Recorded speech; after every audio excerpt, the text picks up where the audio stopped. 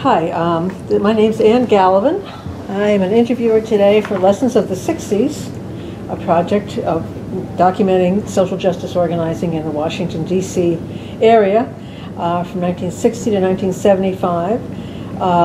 Today our camera person will be Bonnie Rowan, who's a member of our steering committee, and also asking questions and interviewing will be Anka Decker. All three of us are on the steering committee of this project that we're talking about. Now, today's the 16th of February 2017, and we are looking at the papers of and life of James Stockard, who was a leading civil rights advocate in Arlington, Virginia, from the 50s, 60s, and 70s. And we have with us his three children. Would you introduce yourselves? Yes, I'm Janet de Merode, and I was in the school system for the 12 exact years that my father was on the school board. So I started in 1955, 1 year after Brown versus Board of Education, and I graduated from the public school system in 1967, all of it in Arlington County. And I'm Ruth Stockard Flynn, and I also went to Arlington Public Schools for my entire career, but I'm way older than my dear sister. And I'm James G. Stockard Jr., or Jim, Dad's only son, and I spent my entire career in the Arlington County Public Schools as well. I'm the oldest of all of us. Now, why is your dad such an important figure in this historical period? Tell us briefly. Well, briefly, he was extremely interested in public education all of his life, and having been involved in PTA movement in Arlington, he was asked by one of the two non-national parties that operated within Arlington County, ABC and AIM. He was asked by ABC to be a candidate for the school committee in 1955, began serving in 1956, just after the Board of Education, Brown versus Board of Education decision. And he ran, as did all the ABC people, on a platform of implementing Brown versus Board of Education, and became the de facto and strategic leader of that effort for the next 12 years. And so we, his children, and I think many other people in Arlington, consider him one of the important figures in moving past that block in our national history. That election that you're referring to, the campaign and election, that was 1955 when he ran, and that was a nasty election, wasn't it? A nasty campaign. It really was. Can you talk about that a little bit? Yeah. I can remember as kids, our family was very involved politically. Politics was what was talked about around the table. So when Dad ran, we were also very involved. We were slapping up posters in the middle of the night on poles over the ones they'd slapped up the night before, and it was hard fought, but we also realized that what was going on here, because we watched TV and read national newspapers, is that in many parts of the country, governments were resisting Brown versus Board of Ed, or judges were making orders, but here was a community that was going to vote on it. They had a really clear-cut decision, and they were going to vote on it. And so that's why this seemed like such an important election. I was a little bit young at that point, but I can remember gathering in a church where all of the members of the Arlingtonians for a Better County, ABC, and was there in the precincts would call in the results in each vote, and a group of us little kids would be in the basement, and the folks would give us a little chit with the number on it, and we would run it up the stairs to where all of the members of it and all the supporters were, and we would hand it to the guy, and he would put it on the board, and everybody would cheer. So we felt we had a very important role, at least. Yeah.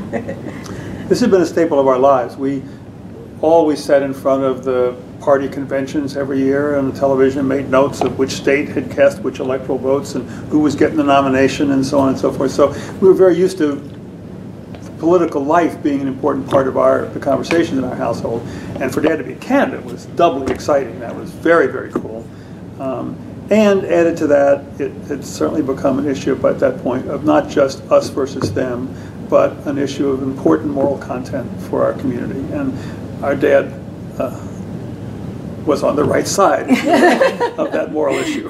And so there was even more pride. It was fairly clear from the slate of people nominated by ABC which of the candidates that ABC had nominated would get the most votes, and which would get the second. Dad was pretty clearly the third candidate, less well known around the county than the other two were.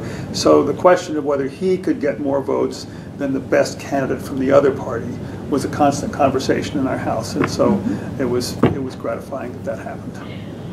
So that's the way the election worked, that everyone voted for who they wanted, and then the people who got the most votes, whatever group they came from, That's right.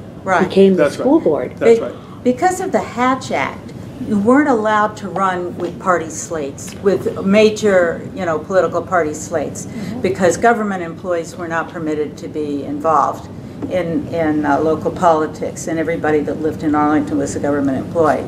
So these other community groups formed, and as you say, that was the facility of the voting. It was just, and there was an independent, at least one, I think, who thought about running, who might have also gotten a seat. So it wasn't clear until the end of the evening that the win had happened. It certainly could have been possible that there were, I believe, 2 AIM members whose terms had not expired at that point. Explain AIM. I'm sorry, AIM is the Arlington Independent Movement. Right. That was the somewhat more conservative group of candidates, and Arlington's for a Better County, as Janet said, was the more liberal group of those groups. But certainly likely that the final results could have been 2 ABC and 1 AIM, in which case on the overall board, AIM would still have been in charge.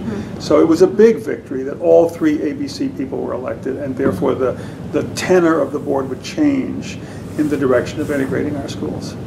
Do you think it was any, was it related, this later thing that elected boards of education, how do I want to say this?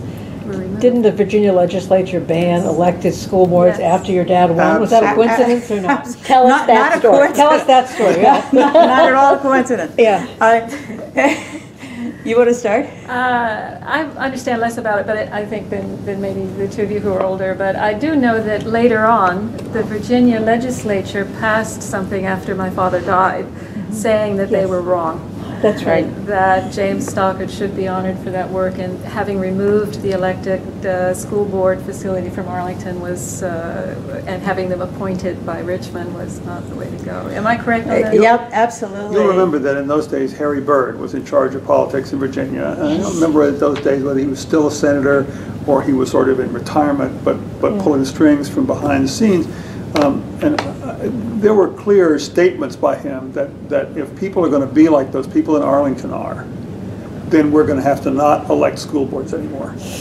It was a very direct response to Arlington electing 3 progressive people in the midst of massive resistance, which already existed as a policy in Virginia after Brown versus Board of Education. And that was, I think, their public rationale for it. Well, we have this statewide policy of massive resistance, and we have this rogue board up there, in Arlington, which is going another way. They're going to involve us in lawsuits. It'll cost a lot of money, da-da-da-da-da. And Dad was one of the ones. Dad was from Texas with, if he wanted to, a Southern accent. Didn't always want to, but now and then he could come up with a Southern accent. And so he was sent to argue. It was the Moncure bill which was going to do this. And he was sent to argue in the state legislature in favor of leaving the elected board in Arlington. And while I think he made no doubt, an effective argument, sure. Out went the elected board. So no more elected school board, although the people who had been elected, this was soon after they were elected, and the people who had been elected were permitted to serve the rest of their term. So he and the other 2 ABC candidates completed their term. How long? 4-year terms, right? Dad served for 12 years. And there were 3 terms. 3 4-year terms. And somewhere in the middle there, prior to the Moncure, I think, was when the massive resistance had taken traction. And as chairman of the board, he was subpoenaed to go into federal district court and explain why Arlington was dragging their feet on implementing the law of the land, Brown versus Board of Education. And my father, I kind of, as a kid, I thought, oh, that's scary to go into court, but he loved it. Yeah. I think that was one of the major annoyances to Richmond, was that he would give the votes. Well, we're trying, but these 3 people on the board have voted against it. At that point, the AIM had the majority, but he was still chairman. He was still, even with them in the seats of the majority. Right. So he was naming names on votes and everything, and that, I think, was What the state did was it decided that from that point forward, school boards would be appointed by the county boards. From ABC's point of view, that's just fine, because they could concentrate all their effort on controlling the county board. And so Dad's second and third terms were as an appointed member of the board by the Arlington County Board. But I think there was one of those times when the more liberal political group did not have control, That's and right. yet he was appointed. Still. Because the thing about Dad was, you knew where he stood, right? And they were willing to have him be 1 vote out of 4, which he oh so often was. So, but he was honest and thought of, very highly by people on both sides, even that disagreed with him. So he got appointed even when they didn't have the majority. What do you think was your dad's motivation, original motivation for this kind of brave action? We talked about that a little earlier. It's a little hard to know. I asked him that, but my great advantage, and maybe Ruth's as well, but I was just old enough in the important parts of this story, in the beginning of this story, that Dad would talk to me about strategy and about what he was trying to do and so on. And I learned some very profound political lessons from those conversations. And I would ask him about, how'd you do this? I mean, everemember, he grew up in a cotton farming Texas town where when we visited every summer, every time an African American was referred to, and there was quite a community because they all worked on the cotton farms, but they were always referred to with a possessive foreground, right? That guy over there is Carl Stockard's blank. Yeah. Oh, that's Joe Brown's blank. And so that's the context in which he grew up. Every time I would ask him about this, all he would say was, this is just the right way for human beings to react with each other.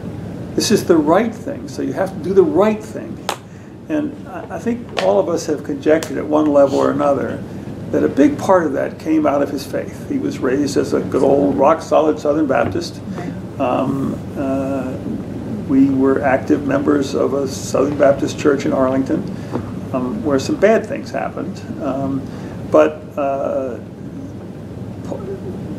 I think that a big part of this was that Dad had memorized all those Bible stories. Yep. And Love your neighbor. Decided that made sense. And the Bible verse doesn't say, bring all the little children to me except the black ones. And so I think this was in some great part his religious upbringing. Well, he said it once, either in an article or to me directly, that he had 2, I think it was in an interview he did with Ed Campbell, who turned out to be the lawyer on some of the major cases for Arlington later on. But in this interview with Ed Campbell, he said, well, I had 2 criteria when I got ready to take a vote. What would Jesus do, and what would Thomas Jefferson do? And if I could satisfy both of those, then that's where I was going to vote. But you remember what happened at the church more distinctly than we do, because we were gone. Yeah, Dad was such a strategist, and the white activists like himself and the black activists united in some of their activities to protest. And I could think of 2, but the one at the church, Ruthie was talking about, so they had gone off to college, and I was going to church 3 times a week. We were really, really active players in the church. My father had been written out of the deaconship that he used to have because of his views in the school board. Both my mother and father's Sunday school classes had been removed from them.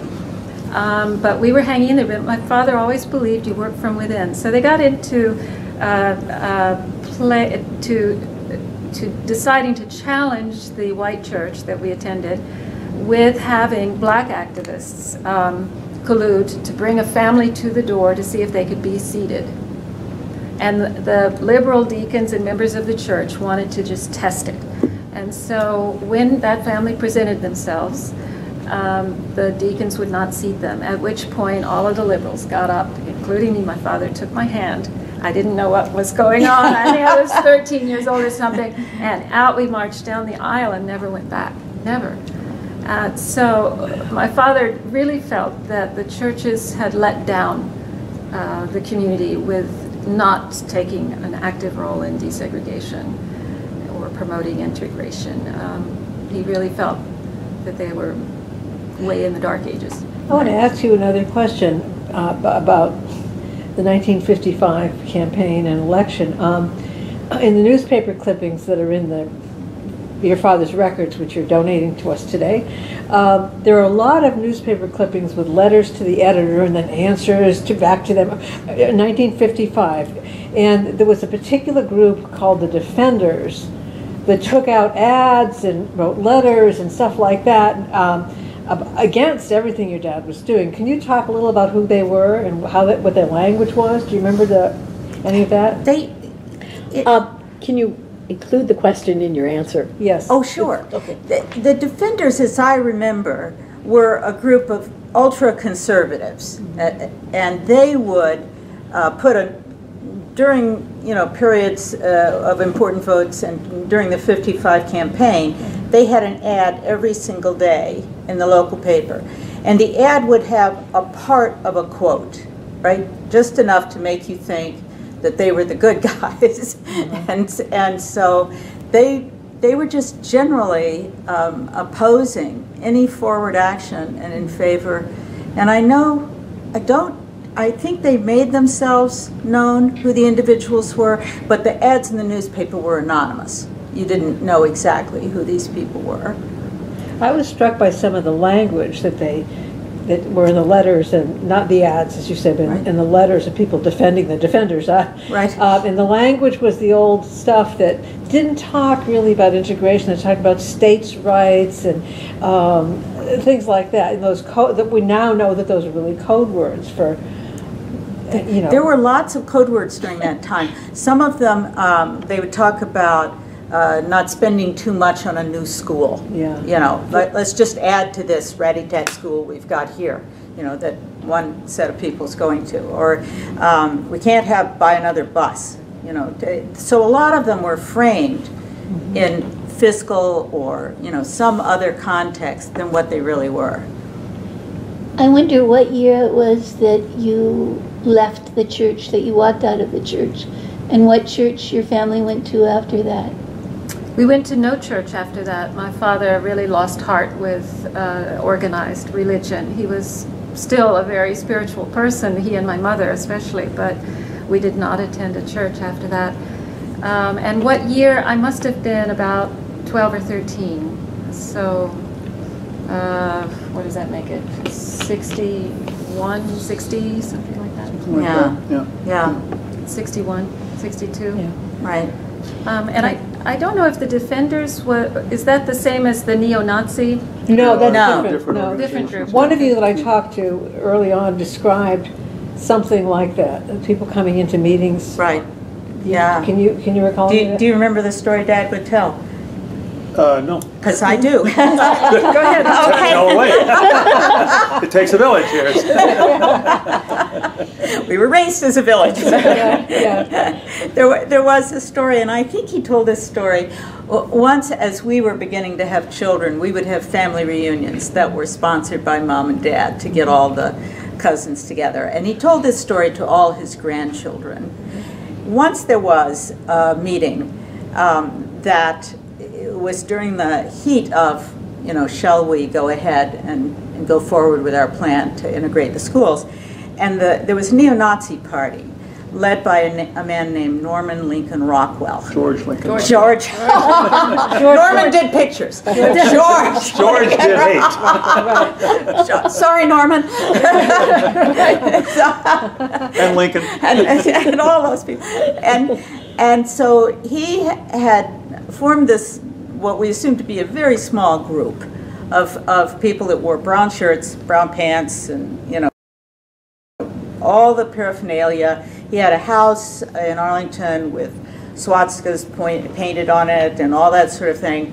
And he and his group came marching into a school board meeting one night when the board was sitting all in a row and there were chairs, and they walked with briefcases like this down the center of the aisle and sat on the row right across from the board, and they put the briefcases on their laps, and one of them made it be known that they knew how to work guns.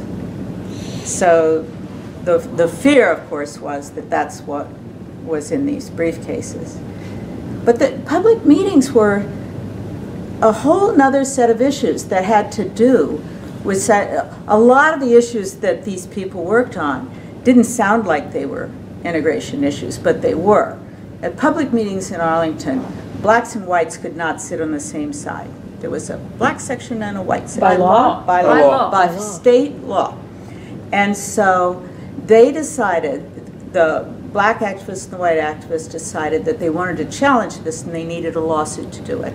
But they didn't want to impose on one of their black activist friends, because going to jail would be the result of violating this law, and they didn't want to do that. So one of the white activist women went and sat on the black side, was arrested, had a lawsuit. Now there were open meetings. So there were just, you know, so many issues that played into it. As Janet has said, Dad was an ultimate strategist. One of those really important lessons I learned from him early on, when I realized he wasn't always making the motions that would take some new step. Because you should just know that after the school students were integrated, Dad immediately said, well, we can't integrate the students if we don't integrate the teachers, and we don't integrate the bus drivers, and we don't integrate the coaches, and we don't integrate the social events. And so he was always thinking about the next step of making this really a school system for everybody. But he was such a strategist that he said to me, Jim, I've become a lightning rod. The minute I make a motion, everybody else on the board runs away. So what I have to do is I have to get somebody else to make the motion, and maybe somebody else even to second the motion, so I can just be the third vote to make it happen. But I'm 15. Dad, you won't get the credit for this. And it's old news now, but Dad, it was the first time I'd ever heard it. Jim, it doesn't matter who gets the credit. It's just getting the work done. And that's the goal, and you've got to figure out the best way to get to the goal without bothering about who gets the credit for it. And so he would arrange for people. He would call up with Bruce Harmon's dad and say, Lindsay, I need you to come to the next meeting. I need you to get up and make a speech about X, Y, and Z, because we got an issue coming up, and I think if somebody from the audience makes a big speech, I can move a third vote around on that one. And so Lindsay would show up and make a big, strong statement. There was quite a network of people, and Sue, my wife, and my sisters and I had a circle of friends that included many parents who were very much a part of this movement. So that my best friend, Carl, his parents were critical parts of this movement and worked on the campaigns, and we saw them at our house all the time. My future wife's parents were a critical part of this movement, greatly respected by mom. They had campaign positions and worked hard and volunteered and so on and so forth. So we had a bunch of friends who, and it's an interesting thing, at least in my experience, I don't know, I've never asked my sisters this question, I don't remember anybody in my high school experience, among my peer group, among my high school friends, saying to me, your rotten dad is just spoiling everything. The only comment I remember from friends of mine were, good for your dad, I like what he's doing, it's important for us to be doing that. Now, we self-select our friends, I understand that, so partly I'm sure I self-selected people, you know, that were going to reinforce my own views, but did you guys ever have critique from your friends? I did. Yeah, did you? And they weren't really friends. Yeah. You know, as you say, you self-select your friends. But there were kids on the playground who would say my father was a, you know, in-lover and so forth. There were ugly comments. Did you get any? You were younger. I don't remember, but I do remember the threats on the family, and I think maybe I was a little more affected on that with you guys out. At one point, Dad received a call saying, we know how your daughter walks to school. and I was going to Swanson Junior High School at that point, the middle school. And About 4 blocks away. It wasn't, you know, it wasn't too far away, but I had to be followed for a couple of days by plainclothesmen going to school, which we thought was really funny because they'd get there late and I'd be late to school. So we cut that out after 2 or 3 days of that. But, and we had threats like that, and of course, the major one being the cross being burned in the front yard, which was a major event. What year was that? Jim and I were trying to figure out. Trying to figure it out because we both remember it. So he must have been in high school and I would have been at the end of primary school. So late 50s, 58, 59, something like that. Also, my voice dropped fairly early and I sounded a lot like Dad on the phone. So I would sometimes pick up the phone and would say hello, and somebody would think, oh, I got Stockard, meaning my dad. And then they would issue a long set of invectives about all the evil stuff he was doing and how somebody was going to get him and so on and so forth. I took a call like that a week, you know, in the early years of this fight. Just Were you again because scared? my voice. Did that scare you? I don't recall that it scared me. I certainly always reported it to Dad, and it didn't seem to scare Dad, so it didn't scare me. That was probably naive not to be scared. Well, I had one, and they talked about how they were going to murder we children and what we would look like, and our parents would find us and everything.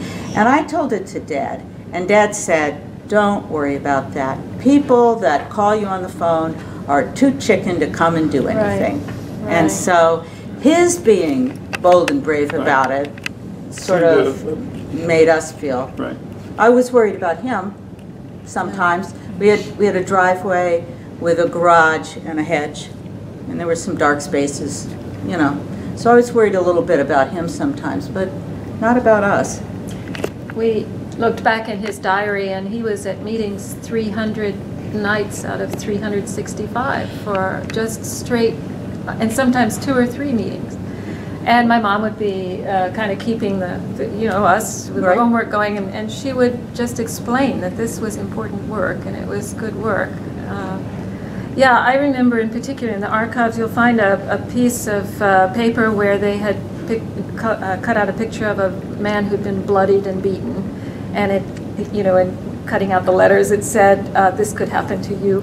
And that one scared me, and Dad, again, like to you, he said, these people are cowards. Don't worry about them. And the Nazis put a whole pamphlet out on Dad and stuck it under everybody's windshield wiper at church when we came out. And it was talking about how he should be hung in front of the Supreme Court House and that sort of thing.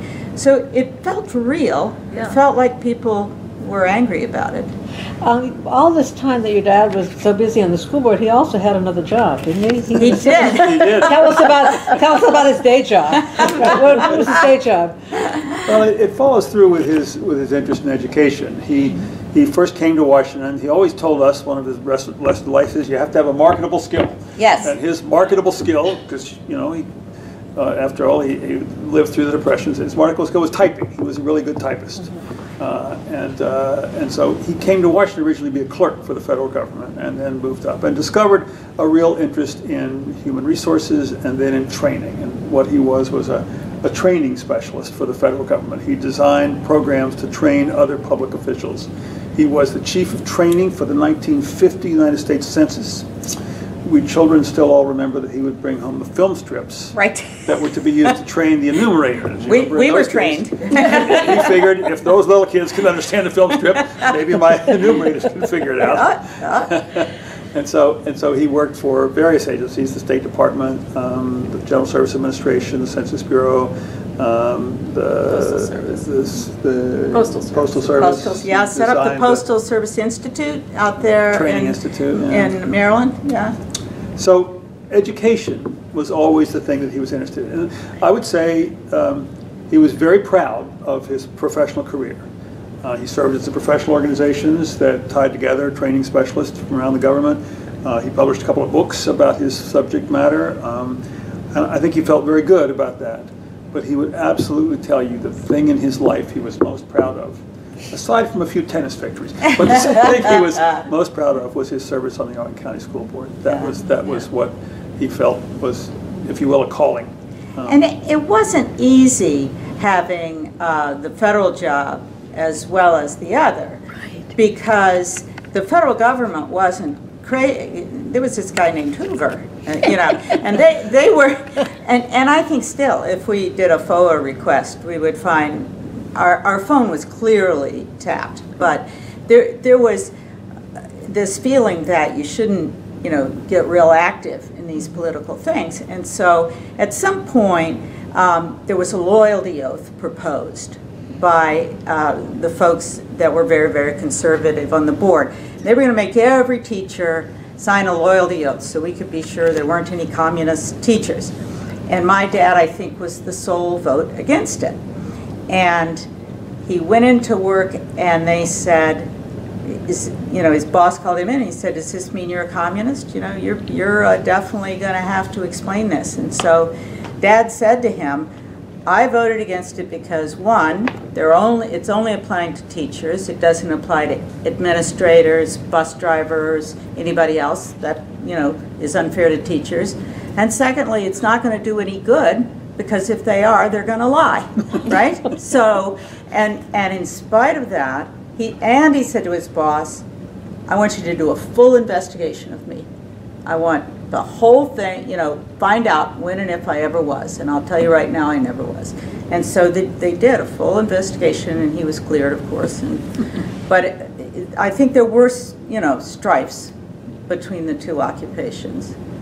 And there were moments when he thought he would lose his job. They really were. Yeah, which would have been very hard on the family economically. Right. And speaking of that, we should mention that we don't say Mother's name a lot, but she was such a part of this. She, not only did she do everything like mimeograph things and type, labels and that sort of thing, but he could never have done what he did without her, So. In every sense. In every emotionally, sense. Physically, logistically, morally. Yep. Right. Because every time he had to take some tough, courageous stand, we know she was right there saying that's exactly the right thing to do. Yeah. You should absolutely do that. And she would cite all kinds of support for why he was doing what he was doing. So she was very, very important to him. What was your mother's name? Nadine Johns. What was your maiden name? Johns. Nadine. Johns. You just touched on the cross burning. I wonder if you all could tell us your memories of that. It was dramatic, but it was short-lived. To my knowledge, we never found out who did it. We looked out the window at some point, and there it was, burning away. I don't remember, Dad went out and put it out, I guess, or Dad went out and put it out and threw the stuff in the trash can, and that was the end of that. And I think probably, I can't quite remember this, maybe Janet does, but he probably came in and said one of these same statements about people who do things like that and run away are cowards, and we don't need to pay any attention to them. It's pretty intimidating still. Yeah. Well, and I don't know what his heritage in Texas might have been about those kinds of hate activities in Texas. That I never heard any stories like that, but probably he wouldn't have told us any if there were some. But there certainly is a heritage there that might have caused him to be scared. That at least we never heard about on our end. Did any of you, or probably all of you, have the experience of being in an integrated classroom? It's an interesting, you should ask that question from this side to that side. Yeah.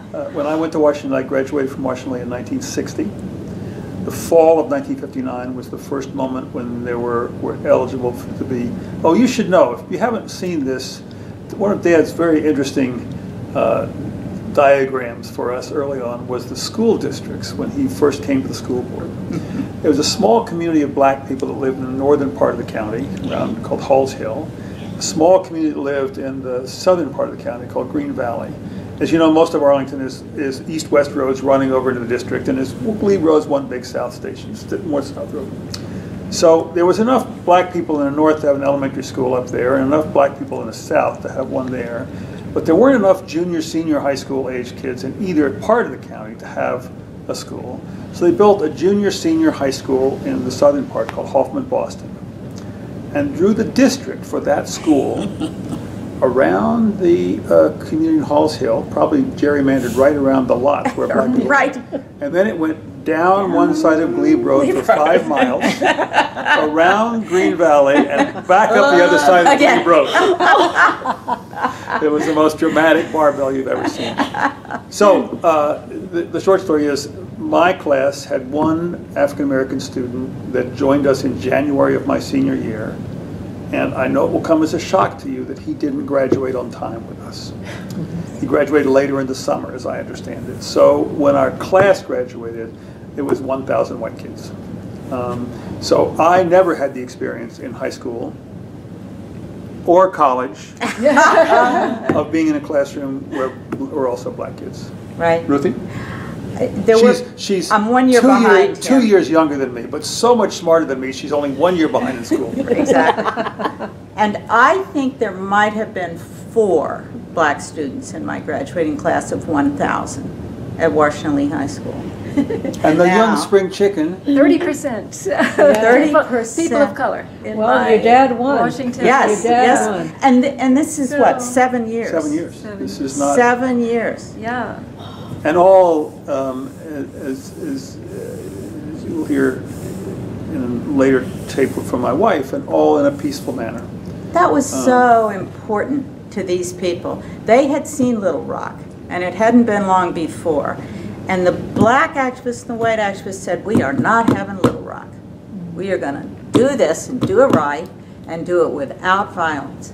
And that happened. And that happened. And my father was the only member of the school board who attended that morning to see it, because he wanted to see how it would transpire. The others stayed home in a way. They were afraid there would be violence. But, my sister-in-law should be sitting here. Yeah, right. We'll meet her later. Yeah, you'll meet her. Yeah. But she was there that day, so, yeah. Well, thank you, family of James Stockard. We appreciate your spending our time with us today, and also we appreciate your donation of your father's papers. And we wonder if there's anything you'd like to say. Anything else you want to say before we talk to your sister-in-law? I would just say that the one thing in the boxes of materials that I loved, that I always focused on, and Dad said it was one of his favorite things too, was a handwritten note, kind of a scrawl, not all well spelled, of a piece of paper like this that was on his desk one morning when he went into work, and it said, "God will help you work on." And so someone had done that. Yeah. We're delighted that this project and GW have agreed to hold Dad's papers. We hope they'll be useful for people. We know a good deal, not everything of course, but we know a good deal about the national leaders of this movement and how important and critical they were to this. But for this kind of social change to happen, it is important for there to be local people who decide to be a little courageous, decide to be bold, decide that change is important and that they can lead the way to that. So we hope that your archives will contain the stories of many of the people that made this happen at the local level, because that's the kind of courage that we need for social change continuously as we go through each of the changes that we're asking Very timely. for. Yes. Exactly right. So we're grateful that y'all are going to make this Thank available you. in a way that will, I think it's fair to say that we might have read about this person from afar, but Dad was our hero, even if he was our dad. He would have been our hero regardless. Thank you. Thank you. Thank you. Thank you very much. That was wonderful.